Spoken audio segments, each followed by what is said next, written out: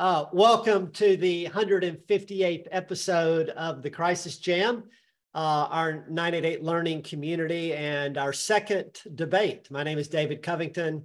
I'm your host for today. I'm with Behavioral Health Link and Recovery Innovations. And we're so thrilled to have Jenn Stuber and Detective Sabrina Taylor with us. They have been long-standing champions in the space of suicide prevention and crisis intervention. Jenn founding Forefront. I could go on and on. The work you've done with Rep. Orwell and Washington State has been so innovative. The first state to fund 988 through legislation, according to Congress. And Detective Taylor with the CIT International Board and having led the CIT program here in Phoenix with some of the most innovative programs in the country. So we're thrilled to be addressing this issue of mental health should come with a police car. Co-response, or no, it shouldn't. We did our first debate last year, and Dr. Dave Atkins and Dr. John Draper on AI should be the future of crisis care. And we asked you in the audience what you thought before the debate and after the debate. And we did a Likert scale on that. And most of you before the debate were in the middle. I don't know about AI. We had some strong voices on the definitely no, and a few yeses. Aggregately, we were at a 2.6 on that Likert scale, somewhere between I don't know and no. And the debate moved the audience quite a bit, actually. We went to a 3.0, but a lot of yeses moved from the don't know, the definitely no, and the no. We even had a few move over to definitely yes. So today, we're going to debate mental health should come with a police car. And again, this is a debate, so we're going to define the boundaries and move to the edges on the question. And we'd ask you to go ahead and start by giving us a baseline. If you could put in mental health should come with a police car, co-response model. Definitely no, no, don't know, not sure, yes, definitely yes. And I'm going to stay on this till we pass 100. If you're watching this on YouTube, I'll apologize. We have a new process of registration, and I know many of you were trying to get in this morning, and we got to as many of you as we could with the new authentication process, but hope you'll join. So there's definitely interest in today's debate. So I'll keep moving and certainly have more jump in that poll as they have opportunity. Of course, you can go to talk.crisisnow.com to get the latest information, as well as the newsletter and instructions on registering through our new process. Jenn has been on the show before. Sabrina's been on the show before. We've had over 400 of you over this last, since 2020, actually. So let us know your ideas for speakers, content, and segments. And I'm going to keep on moving today because we got a lot of content. In the news, this is call or text 988 promotional, but this is not in the United States. This is from British Columbia. As 988 went live on November 30th in Canada, and we have a network of crisis centers. We hope to have them in the learning community soon. Tremendous document, and actually a future debate we want to push into is the role of peers in real crisis care. And the Bazelon Center has done a terrific starting point. It's got an amazing bibliography around when there's a crisis, call a peer. And we'll drop the links in the chat for both of these news articles. We were talking with Dr. Belina Shaw in the pre-show from SAMHSA, addressing the Black youth suicide crisis requires a new approach to licensing clinical social workers. If we're going to make an impact on the rising youth suicide rate among African Americans, we need a workforce. And I think Dr. Shaw will talk a little bit more about that stat article and some of the work that's being done to open those doors to ensure that we're bringing in folks that can help. And if you haven't made plans for Friday, February 2nd, a number of us are flying into Salt Lake City on Thursday night and leaving out on Saturday morning for the world premiere of Moving America's Soul on Suicide in partnership with the Huntsman Family Foundation and Tanja Miles, a champion in our Crisis Jam. We've actually moved to the Huntsman Cancer Institute. This is a near $1 billion, you can see 5-tower cancer treatment, cancer research institute funded by the Huntsmans over the last 20 or 30 years. We're going to be in that 4th tower which is there. That's David Huntsman looking out at the mountain, a picture that Tanja and I took. So we hope you'll join us. We've expanded into this theater to have some additional slots. So we'll drop the link in, and you can always outreach Karen Jones. But we've got over 120 of you who are joining us. Tom Betlock, such a champion of crisis services, leads our Medicaid front and center in the crisis trivia hot seat today. Tom, how long have you been gone from the Medicaid director position? 5 years, David. Oh my God! This month. Time flies. Can you believe that? I cannot. So Tom, time flies. We're talking co-response. We're talking law enforcement and coordination. CIT was developed in Memphis after a 1987 tragedy involving a young man with mental health issues. And CIT resulted from a collaboration between Shelby County Police, the University of Tennessee, and NAMI, who was really the heart and soul of that effort. But here's the question. That original vision of CIT, which of the following was not a premise of Randy DuPont's, Major Sam Cochran's? A, 911 dispatches the closest CIT officer to the scene. So they know where officers are and they dispatch them out to the scene. B, there's a certification of CIT officers via a 40-hour training. D, there are dedicated crisis receiving drop-off centers. Or D, voluntary assignment of a percentage of the force to CIT. So the original premise that there'd be a voluntary assignment of a percentage of officers. We're going to get you the audience feedback. Right now, the audience is running away with C. They think the dedicated crisis receiving drop-off centers was not a part of that original vision. And the second most highest answer, trailing quite a bit behind, is voluntary assignment of a percentage of the force. And then the other two do have some as well. Want to phone a friend, Tom, or you think you? No, I told you this in the warm-up, David, that the audience is, usually right on these things. And if they're gravitating towards the case, Tom. If they're gravitating towards C, at 64%, that's where I'm going to land as well. I'm going with the audience on this one, David. So let's bring on Pat Strode for a minute. And Ron Bruno, thanks so much for bringing Pat in. Pat, you and I were together as part of that Georgia CIT board 20 years ago now. And we developed a common curriculum for that to go through the formal training. In fact, certification, though, is not a thing. And the crisis receiving centers, it seems unbelievable that they had that vision, gosh, Ron, going back into the late 80s. But that's exactly what law enforcement immediately said. If we're going to solve this, we need the dedicated crisis receiving facilities. Pat, a quick word on the work you've done, but we don't have certification. You do have a curriculum in Georgia, but most states don't have that. Yeah, we do have a curriculum that we teach statewide. Director Vernon Keenan, our former GBI director, saw the vision or had the vision of wanting to make sure that every officer, whether they were in very rural Georgia or in urban Georgia, were receiving the same level of training because they all are responsible for the same thing and have the same risk in terms of liability. So we were able to develop and still have a curriculum that is taught consistently the same way throughout the state. Crazy. That's terrific. Terrific work, Pat. Yeah. And Tom, Arizona was pioneering crisis receiving drop-off centers in 2005 to 2010. But we were 15, 20 years late on the vision of CIT. So Tom, great. We're hoping to get back to you, Tom, if I can keep it moving here. Learn something every day, David. Thanks. Well, our quote of the week actually comes from a couple of years ago now, 2021. NRI's Kristen Nayland was reviewing mobile crisis services in Charleston County, South Carolina. And why weren't they being used more? Mobile crisis services took too long to respond. All of this is grist for our first Crisis Jam debate on mental health should come with a police car, the co-responder model. Now, we've been marketing this as in the negative version, but for a debate, it gets confusing. So the affirmative, Dr. Jenn Stuber, mental health should come with a police car, the co-responder model. So Dr. Stuber, take it away.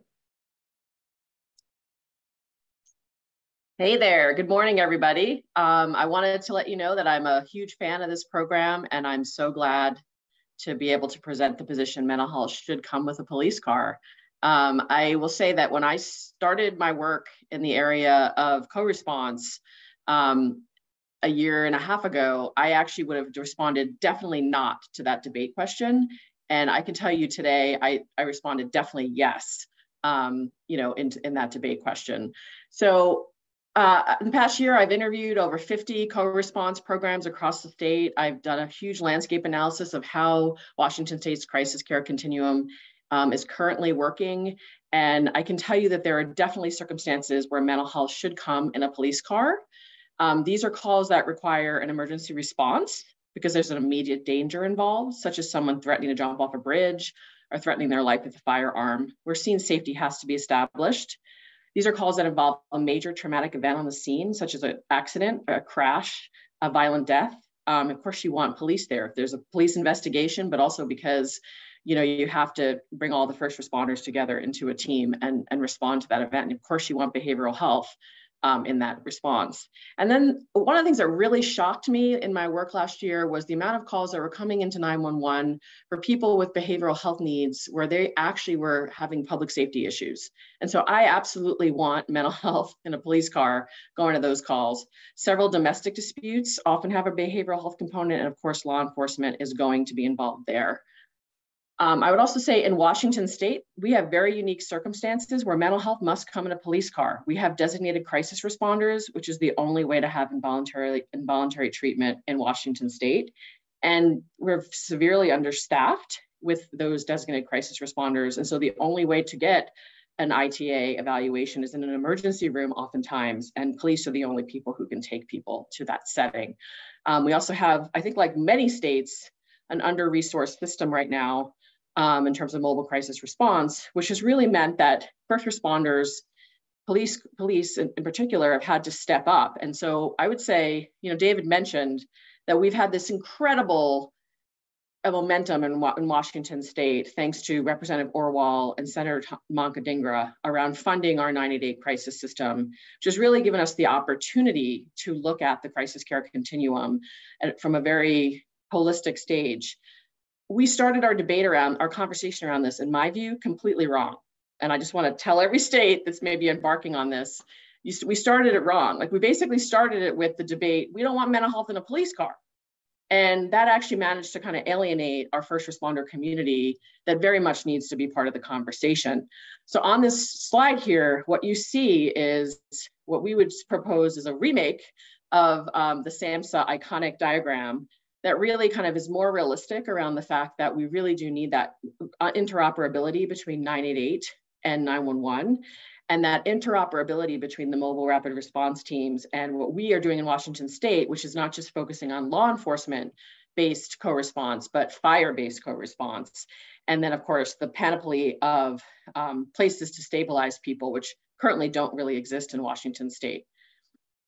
We have some incredible things happening in Washington. We actually, this session, are really looking to define what co-response is. And what you can see is that what we're talking about with co-response is it's not only law enforcement. By the way, a lot of the law enforcement co-response programs don't even come in police cars. But we are really getting fire and EMS engaged and a whole bunch of different kinds of human service professionals engaged in addition to peers. And what's exciting to me about that is that we have the potential to really also address complex medical needs, healthcare needs for people with behavioral health crisis and behavioral health needs. So like, to me, it's like we should be embracing co-response, embracing the concept of there is no wrong call for help. 911, 988, if someone's in crisis, we should be embracing the fact that we should be building behavioral health capacity, both within the 911 system, partnering much more with our fire partners, and within the 988 system through our mobile crisis teams. I just wanted to also show you this map here. We've mapped our co-response programs across the state. You can see the blue are our law enforcement-based co-response programs, and the red are our fire-based co-response programs. We do this annually now in Washington State. We're hoping to include all the crisis services and then do some better coordination at that local level of the co-response and mobile crisis teams and of the 988 centers and the 911 centers. So a huge amount of potential. And I am out of time, so I'm going to stop there. Terrific, Jen. Really appreciate laying the case for. And we'll now go to Detective Sabrina Taylor, who is also holds the record for the most times phoned a friend during the Crisis Trivia Hot Seat. Sabrina Taylor, your 5 minutes starts now.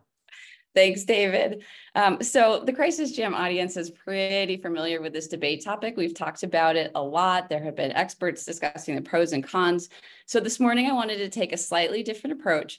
And I wanted to piggyback on a method that social scientists use, the concept of infrastructure, to sort of look at the issue in a different way, because the infrastructure we create contains both the promises and the compromises that we have chosen to make in the past when we were building it.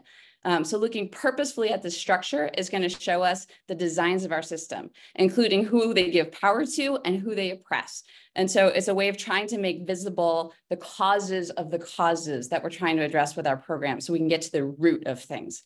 One of the most telling visualizations of our system, in my opinion, is the sequential intercept model.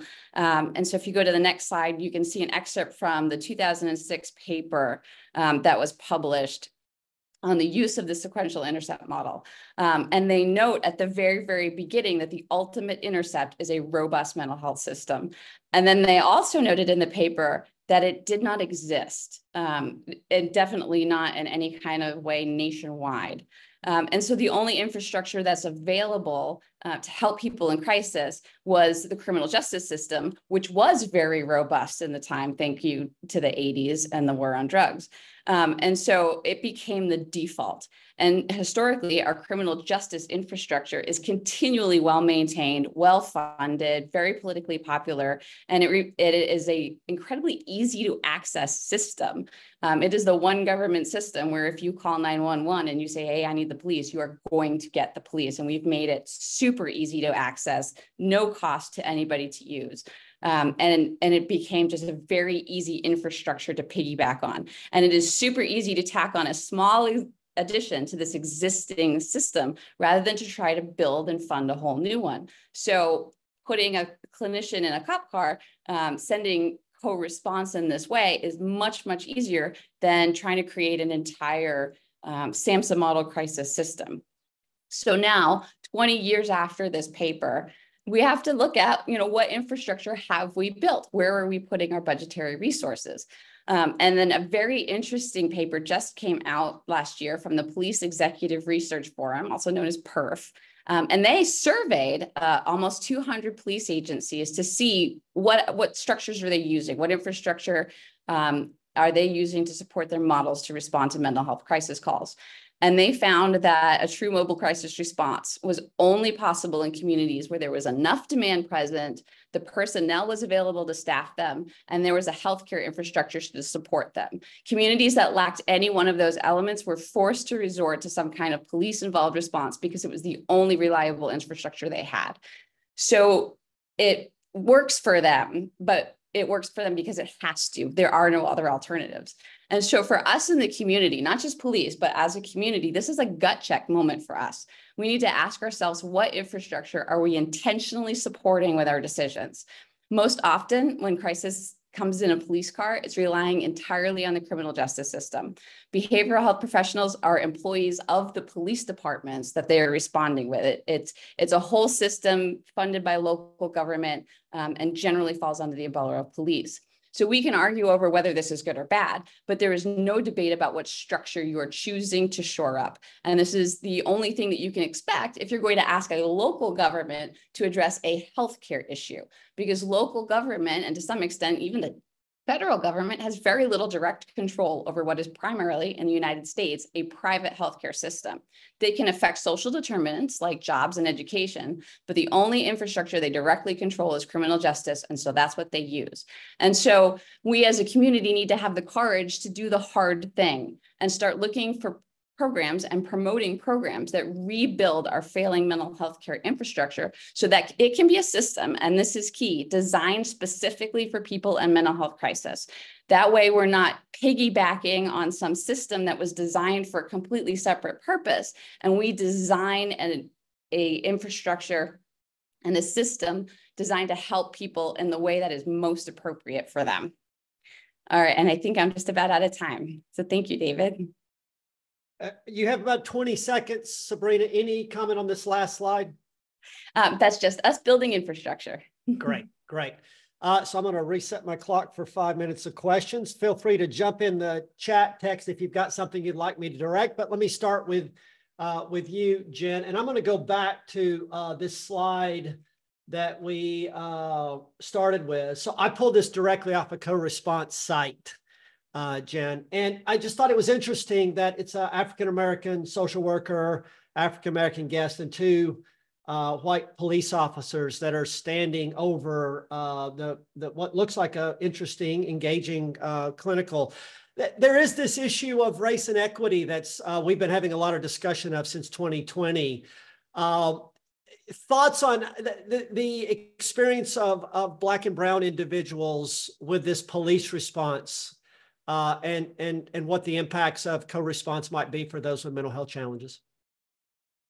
I think, that's a very, very valid concern. And it has definitely been present in a lot of the discussions we've been having in Washington State as we reform our system.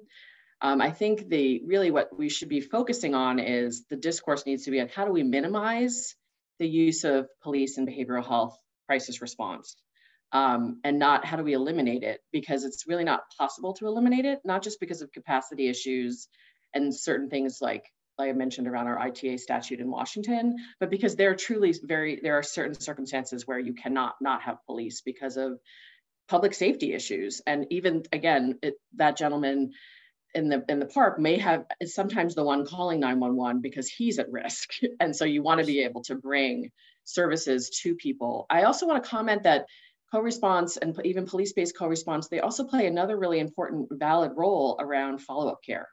And follow-up care is hugely important in the crisis care continuum. And we need both our 911 system and our 988 system to be able to provide that. And again, I also just want to say that, so I think that that's really valid. And I also, and it's absolutely why we should be thoughtful about how we design our crisis care continuum and be thinking about what's the role of law enforcement-based crisis response, what's the role of fire-based co-response, where there's behavioral health needs that are and healthcare needs being addressed, and then also what's the role of the mobile crisis teams in the crisis response, in the Medicaid 988 system. So I think that we can work this out. Like we actually need to work it out, and we need to have 911 and 988 working with each other so that those calls are going fluidly back and forth, and that those teams can be dispatched fluidly depending on what's the unique need in the community. And there should be no wrong number you call for help, just like there should be no wrong door. Sabrina, let's take the other side. So Washington State, coincidentally, is where Marty Smith was killed, a social worker. She wasn't on a mobile crisis team, but she was a community mental health person in an individual's home. How do we respond to the safety of community-based people out in settings that are not secure without law enforcement?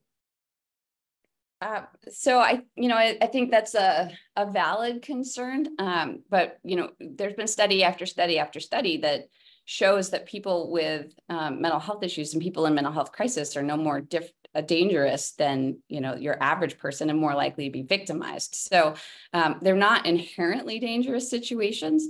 And then there are I'm not the mobile team expert, but my mobile team partners have consistently told me that if you go in teams of two, if you make sure that there is you're near the door and that the client is not between you and the door, and you have an exit route, and you can seek safety in your car and you can call for assistance, that those can keep people safe in the case that things go sideways. Sabrina, one more follow-up question. So the idea of these community-based mobile teams makes perfect sense if you have that capacity, but most communities don't have it. What's your reaction to that? I mean, some communities, as a friend of mine has informed me, don't even have police, you know, and because the CIT center is so much around police, I didn't even realize that some communities, all they have is rural fire, you know, and there are, you know, really frontier parts of the country that that don't even have police models. But if we are, you know, if you do have police and that is the only infrastructure that you can use, then communities are definitely going to have to use it. You know, the ways to solve these complex problems are to make sure that we bring local communities together, local stakeholders together, and co-produce from the ground up whatever model that you need to use. And whatever they co-produce will probably be adequate for their community. It'll make a difference and it'll be helpful. But you know, finding a way to promote this behavioral health and this healthcare infrastructure, even in rural societies, is probably going to be the best way, and how we can give these communities the resources they need to provide compassionate and appropriate care. Jen, last question to you, and it's sort of the same question around, because it does have to do with building infrastructure. Many of the co-response teams I've seen don't have a lot of scale. They're limited hours, 1 or 2 cars. So we're back at not being able to get to the person quickly. You talked about the African-American in the picture, maybe calling 911 because they needed a response now. We also don't have that capacity. So your thoughts on that? We're working on it. I mean, we literally have it going from both ends. We're working on building 911 capacity in behavioral health, and we're also working on building 988 capacity in behavioral health.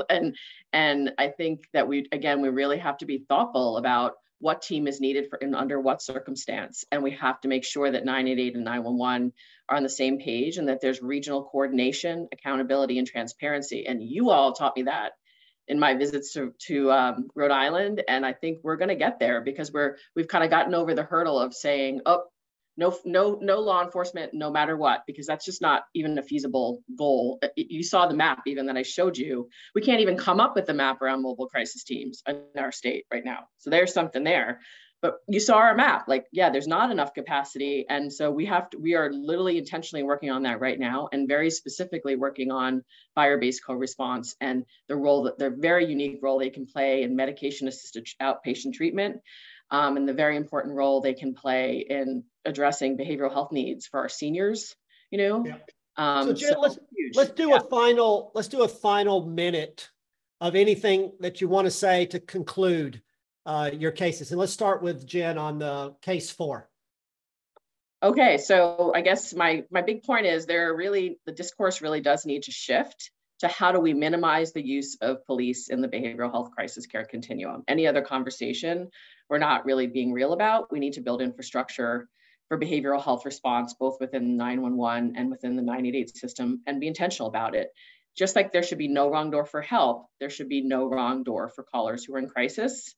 It's our job as crisis responders and as first responders to ensure that people with behavioral health needs get the help they need. Both the 988 and the 911 systems need additional behavioral health capacity. Terrific. And Sabrina, the last comments on the case against. Sure. So yes, we're not going to get away from police having to respond. We're still using our sequential intercept models. We're still diverting as much as possible, but police intervention is still a coercive intervention. It's still using a system that was designed specifically for punitive punishment. And we desperately need a system that is designed for care and mental health care. And, you know, the police departments have a lot of power, even if they don't have direct control over these systems, and they have the power to advocate for what we really need for effective mobile crisis. You know, as my co-presenter said, they don't have this mobile crisis in Washington. We are very, very fortunate that we have mobile crisis teams, over 30 of them in Maricopa County, that can respond in under 30 minutes or less. And it's still not fast enough, but it's something. And we need to advocate for that. And I think putting clinicians in cop cars sometimes can distract us, because it can, you know, plug the leaking dam. Great. Right solution.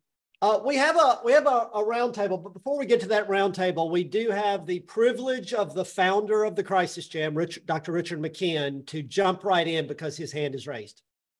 Well, thank you, David. That's kind of you.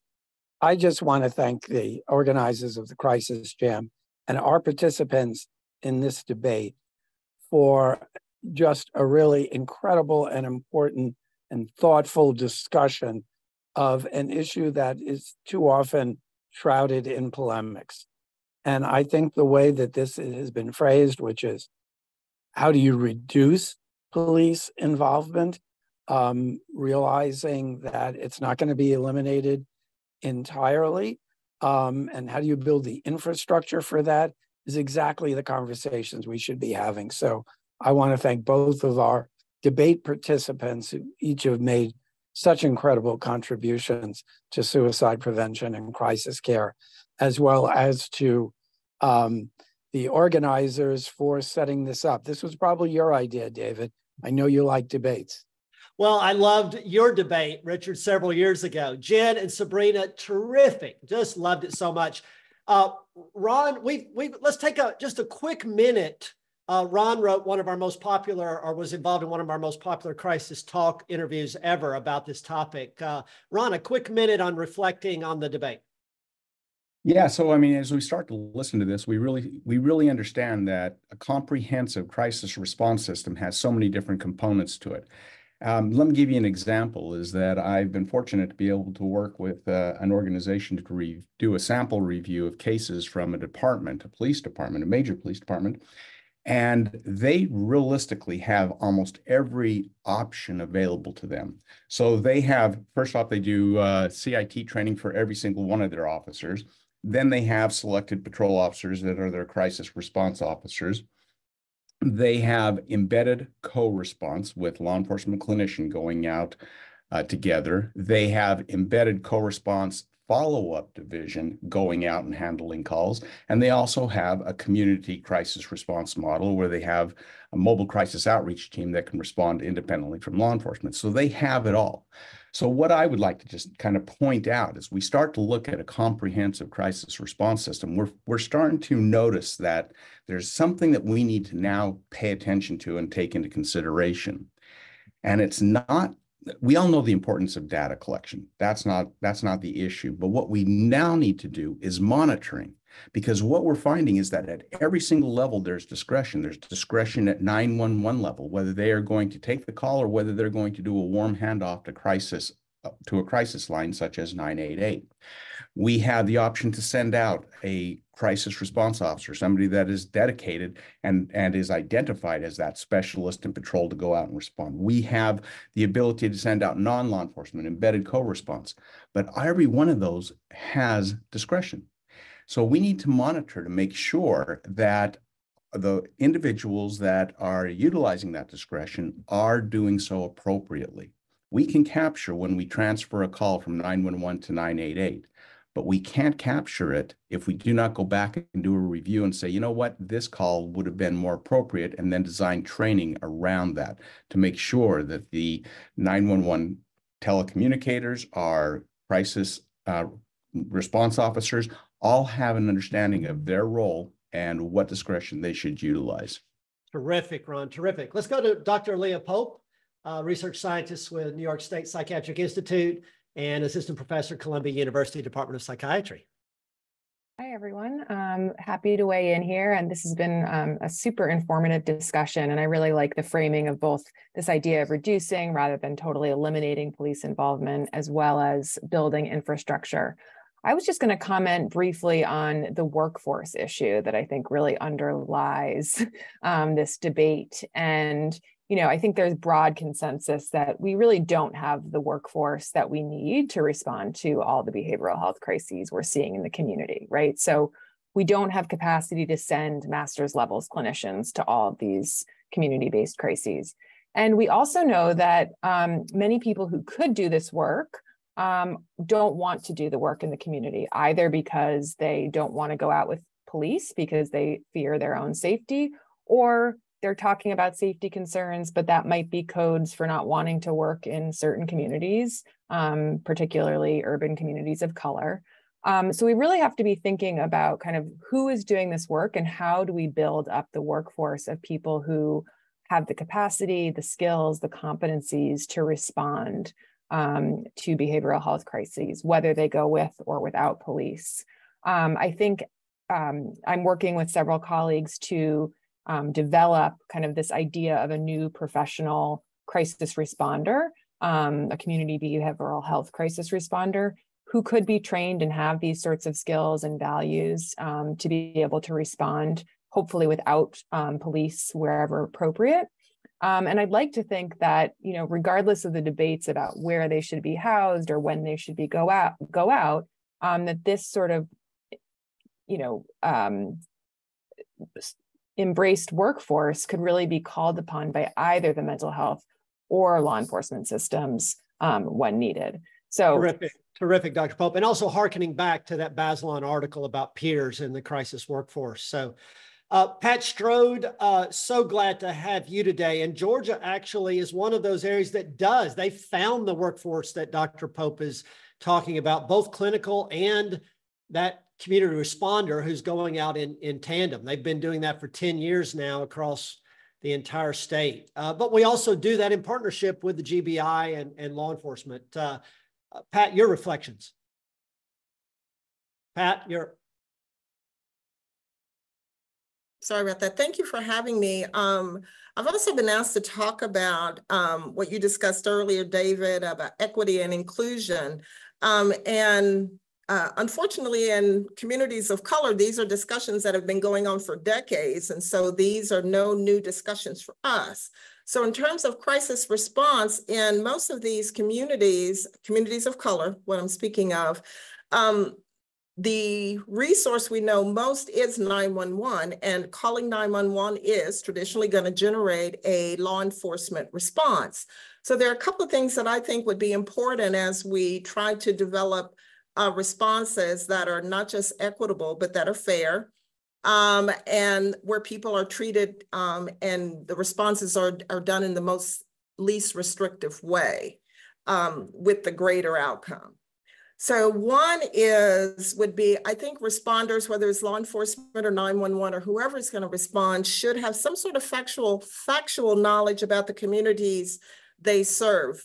Does the community choose to solve their own issues?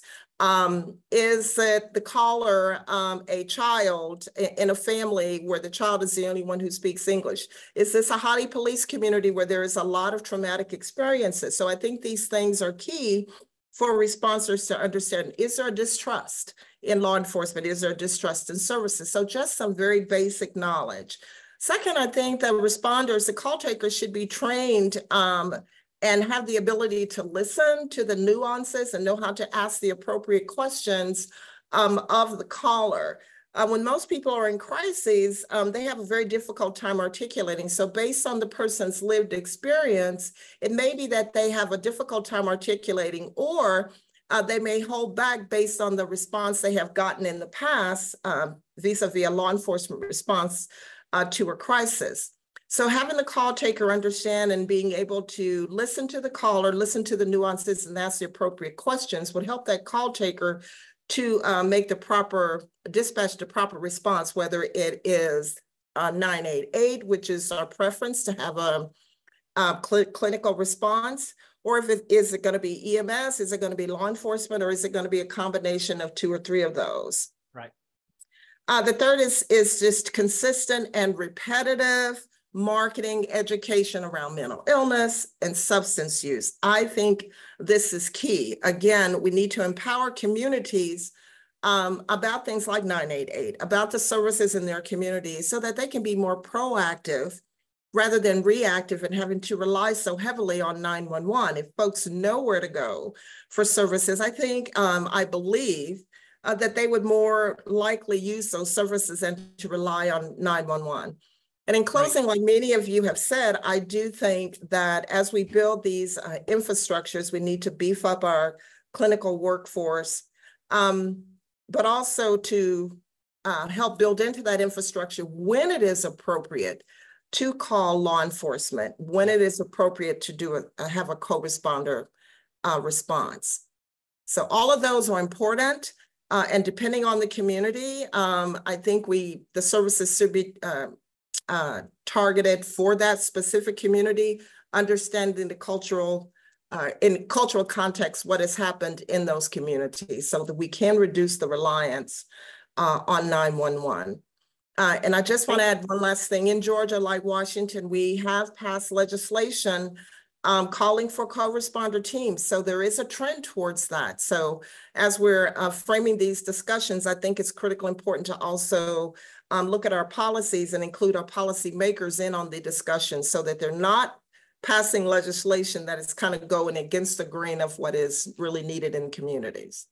Thanks so much to our panel. And Tanja, just for time, we've just got a couple of sentences as we go, because what we're about to do is take that survey one more time as people reflect on this discussion. How would you like to end this from your vantage point of someone who works closely with law enforcement, who has also been there in crisis with a law enforcement response? Okay, I'll go fast. First of all, that picture triggered me for so many different reasons. I'm sitting here mad, sad, excited, open-minded. And as I think about, co-responders, I get it. Being military, police, I get it. Being a person with lived experience who had to see their mama put in the back of a police car in handcuffs, who was not a threat to herself or anyone, or being someone who's had to be, in that position myself. I think we have to continue these conversations, but I just think about all the people who are in crisis centers, who work there. Do they have police 24 hours, 7 days a week? Their people are trained. Or what about treatment centers? There people who walk through that door, they're crisis. Most of them don't have law enforcement that are sitting there, just in case they're in crisis. So I think that, this calls for much discussion. I think that, at the end of the day, we know we all need to work together. At the end of the day, I think that if we are going to have police, come on the scene, because we have peers going out doing that. And we know how to call for backup when we need it. Most police officers know how to call for backup when they need it. So that can be the same thing. So, sending someone, peers like us who are highly trained, with a doctor who can also PEC, just like law enforcement, or NP, who can do that on the spot as well. But we know when we need to call law enforcement. We don't need to have, everybody coming, because that already triggers people. The other thing is that if we do have law enforcement, well, let's talk about them coming in unmarked. Definitely not standing there, with that situation right there, but unmarked cars, they can be in civilian clothes. So there are ways, if we're going to do this, we can do it. We need to think it out. But at the end of the day, we need to think about what's going to trigger and what's going to help that person who's in that crisis. And so having these conversations, these debates are amazing. We need to. But I think, we need to make sure that people know that because of trauma, tradition, and trust, and a person is in a crisis, that having law enforcement there right in the spot would just exasperate that. I've seen it too many times. And so can we coexist? Yeah, but we have to do it in a meaningful way where it's always client-centered first. And like I said, don't forget about those crisis centers. Don't forget about those treatment centers who people walk through their door. They're in crisis every day. They know how to handle themselves. And so let's just always be mindful of that. Thank you, Tanja. Okay, so Karen, let's put the survey back up one final time, and then we'll compile that data while we go to the next segments. We're going to bring that survey back up.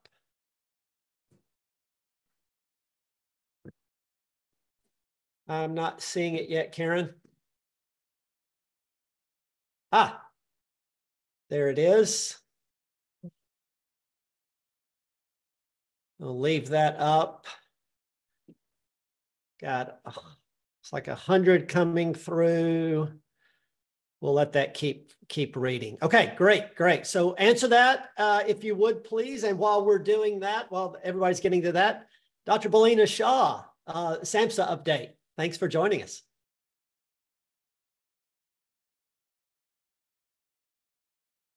Belina, I am here. Yes, great.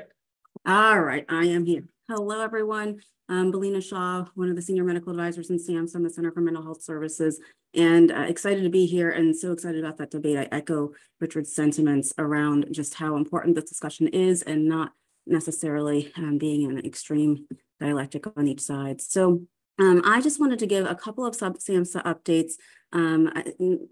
Some are actually not as specific to crisis care as centered here, but very important around the continuum and actually links to some of the other topics that were discussed today. The first topic that I want to just quickly bring up, because I believe we'll have a Medicaid corner today with Tom Betlock, is that we in the Center for Mental Health Services are embarking upon a national site, the Academies of Science, Engineering, and Math study to understand why there is not public participation at the level of other fields in healthcare in public insurance. And that includes Medicaid, Medicare, and the marketplace plans. So there's a current study underway. There have been some webinars, and we expect a draft report soon. And we will be getting a brief to both SAMHSA and CMS. I also just wanted to put in the chat the link to the site, because there is an opportunity for, that didn't work though. Nope, that's the wrong thing. There is a link for providing public comment as well.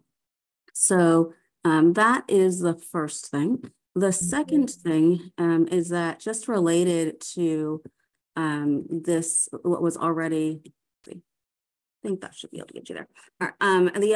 That was related to the article that we did not plan this, but David brought up, as I was going to talk a little bit about our Black Youth Suicide Prevention Initiative and the Center for Mental Health Services, which includes multiple strategies, but some of which include a series of policy academies.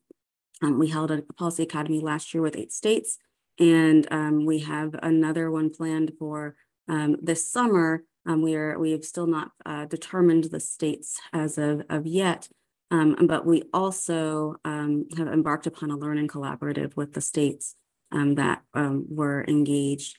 And the exciting part is that we have over half of the states who have identified funding to work on developing out their plans, including Ohio with over $1 million investment into this space. So just really excited about that.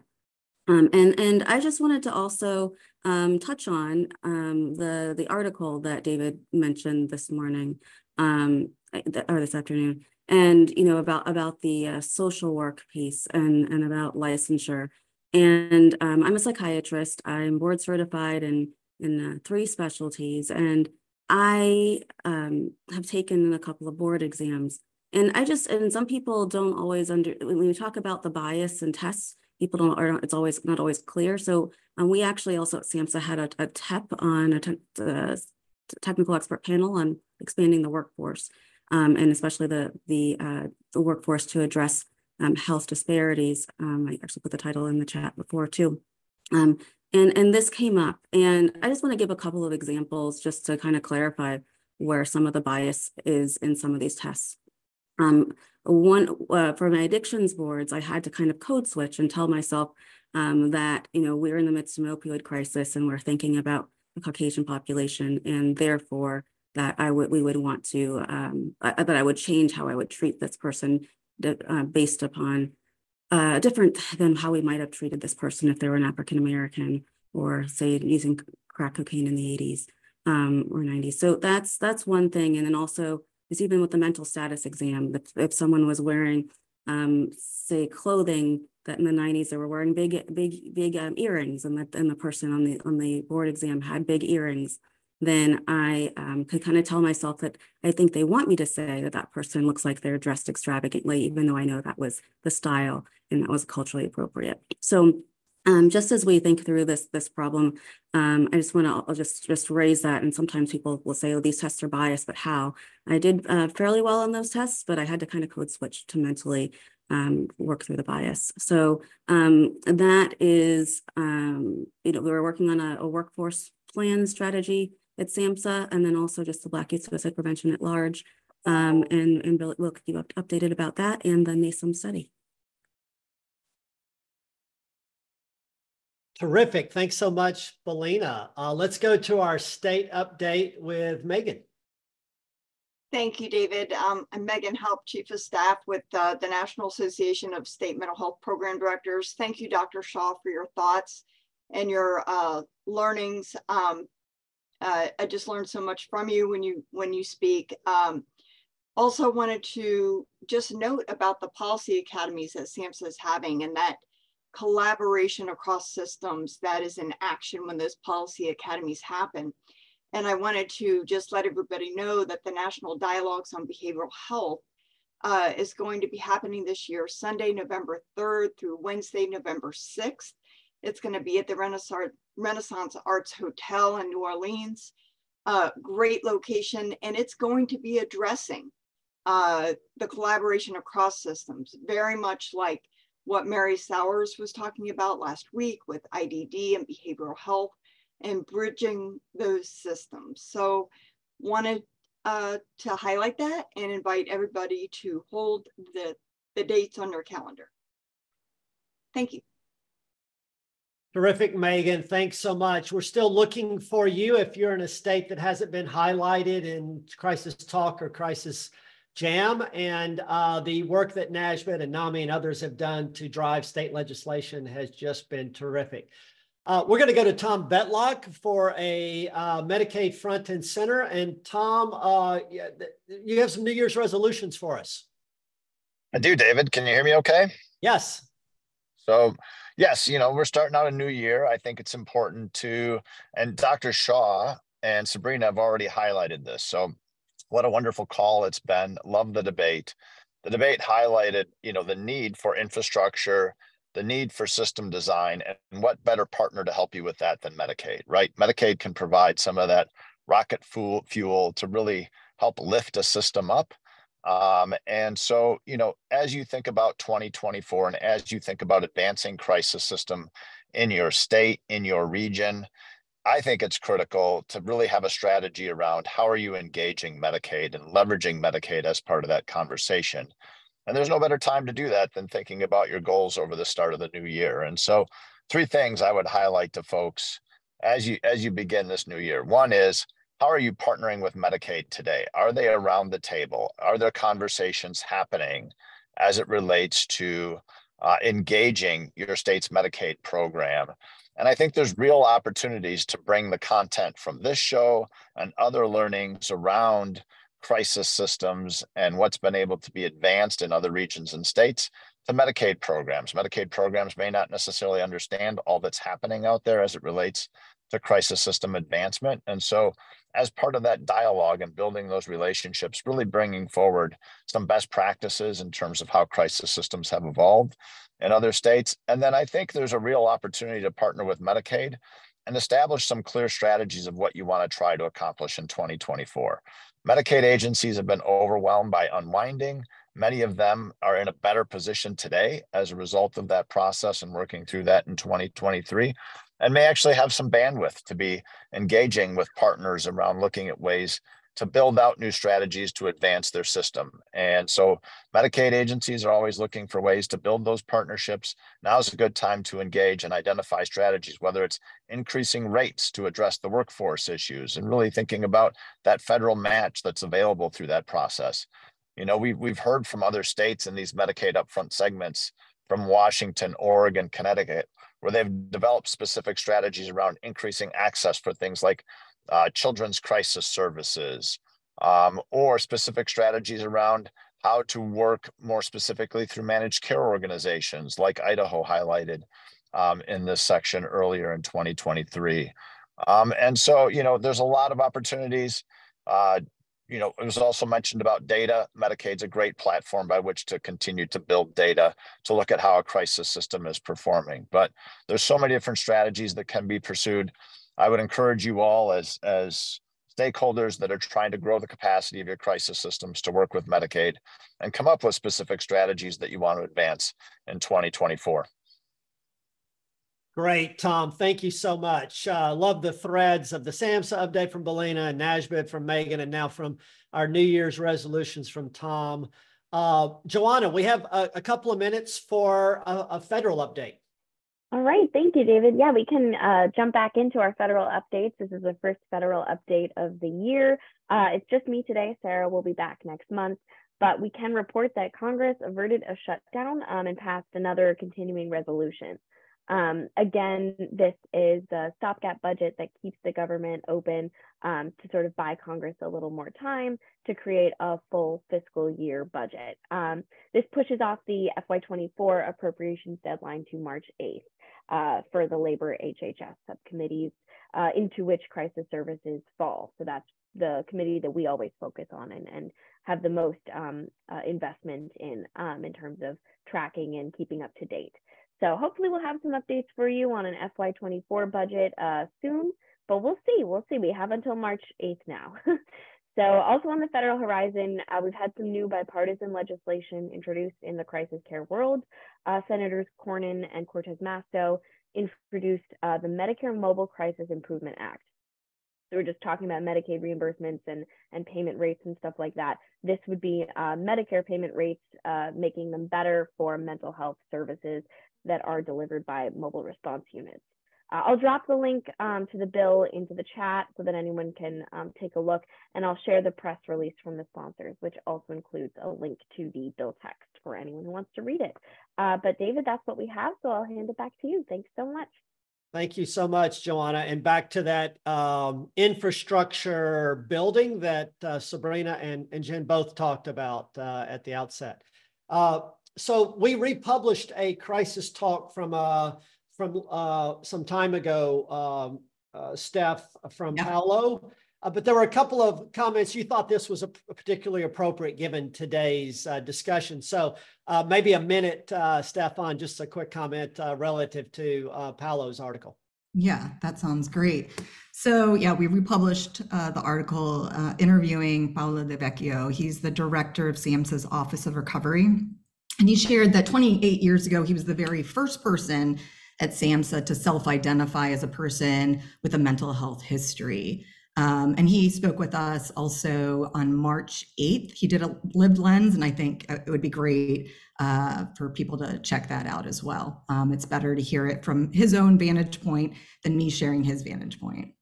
But what he said to me in the interview was that historically, mental health crisis care in the US has left people and family members without choice, which makes law enforcement and the emergency room the default responder and provider, respectively. He said, when in crisis, I've been responded to by police officers, restrained and taken in the back of police cars, feeling shame, fear, and pain. What I felt from my own experience and that of many of my peers is that we need a major whole-scale transformation of how mental health and substance use urgent care is delivered in this country. And while I think this debate has been phenomenal, I think hearing from people how they've navigated this and what it felt like to them is so vital to the conversation. Thanks, David. Oh, thanks so much, Steph. So let's get to the results of this debate, and this was razor thin. So mental health should come with a police car co-responder. This is both the pre and the post, and you can see that the lion's share of this community answered that question no. And Detective Taylor was able to increase the no's by maybe a couple of people, it looks like.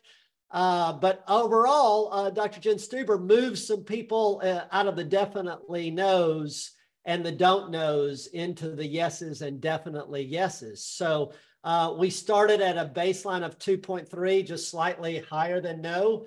It didn't move a lot, but Jenn gets the photo finish by moving this audience, which started way on Sabrina's side, moved it a little bit. So, but this was rich, really great discussion.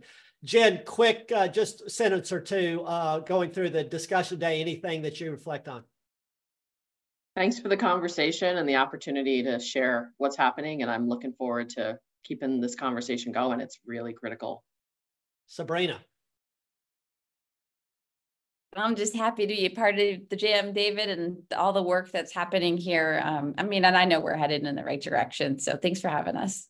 Well, look, we are building infrastructure, and the continuous state and federal focus, political will, passion, and funding of this is like none we've ever seen. So look forward to more rich discussion discussion on this topic.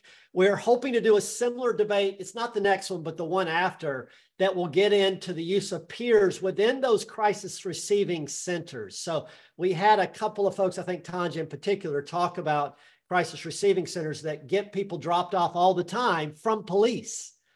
Some states don't want to use peers in those settings. There's a philosophy around this, and others do it every day. So we'll have more discussion of that. Look forward to that in another debate. And if you'd like to do, Jenn and Sabrina were amazing. So they've set the bar high, but if you'd love to join in us, let us know.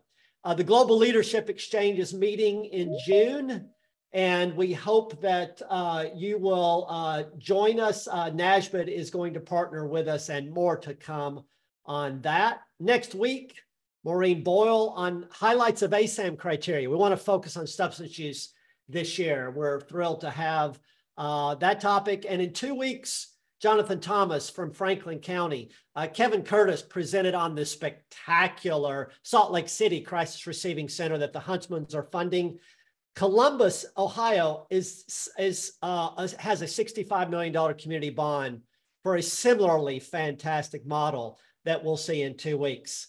Again, thanks to Sabrina and Jenn and everyone who joined, and we'll see you next time on the Crisis Jam.